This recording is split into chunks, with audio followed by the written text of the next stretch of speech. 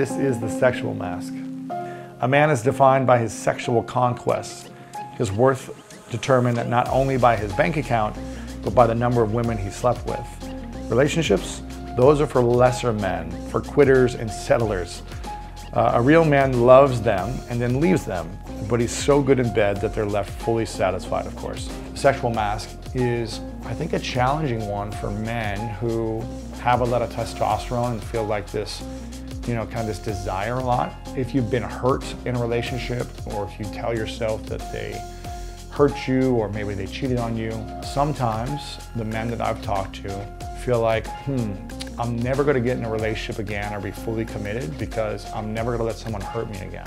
Men get so good at wooing women and then they pull away when it's time to get committed. And they just repeat the cycle over and over to try to never feel the pain of rejection again, but always make sure you have that intimacy and connection.